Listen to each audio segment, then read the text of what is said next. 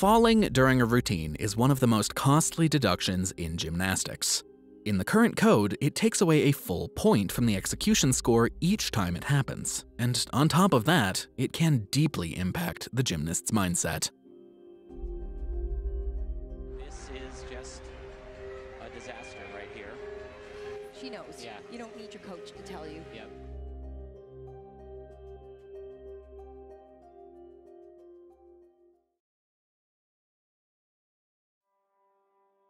At the 2011 Visa Championships, Gabby Douglas had probably one of, if not the worst, beam performance of her entire elite career. On the first day of competition, the American gymnast fell 3 times during the exercise, receiving a 5.450 out of a 10 execution score. Overall, it was a tough meet for Gabby. She also had major landing deductions on her floor tumbling pass and uneven bars dismount. She finished the first day ranked 12th out of 14 all-around athletes. However, the first-year senior did not let this poor performance crush her spirit. Her scores improved on all apparatus during the second day of competition, and Douglas jumped to 7th place by the end of the meet. She secured her spot on the world team primarily as an uneven bars specialist, which had been the USA's weakest event for many years. Gabby went on to become a world champion, hitting her routine during the team final and also qualified for the bars final. The newly garnered international experience gave her a much-needed boost of confidence, leading to an incredible 2012 season, which culminated with Gabby Douglas being crowned all-around Olympic champion at the London Games. And the rest is history.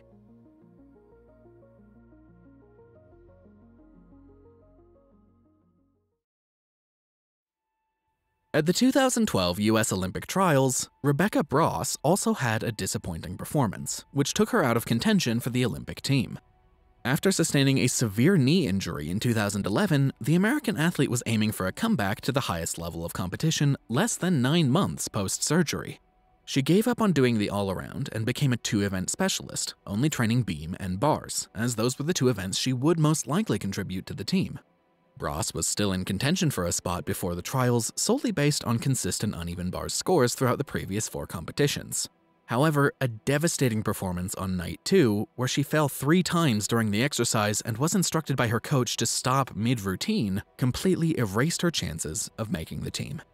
Rebecca finished the trials ranked last in both events she was competing in.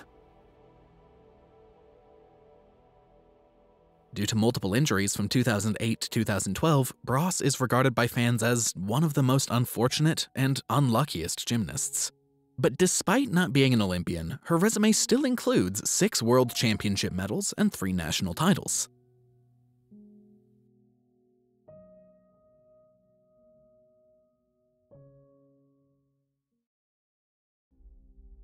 At the 2001 Goodwill Games, at the time inexperienced senior Carly Patterson was having a pretty good competition, being ranked 2nd in the all-around before the final rotation.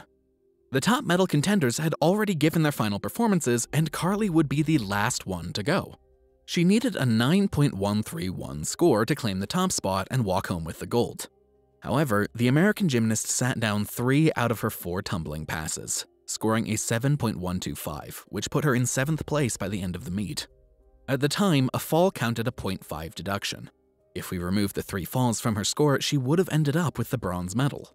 It still wouldn't have been enough for the gold, but she would have at least made the podium, assuming all her landings were clean, of course. There were reports Carly looked exhausted due to being ill with the flu during this meet, which led to her underperformance.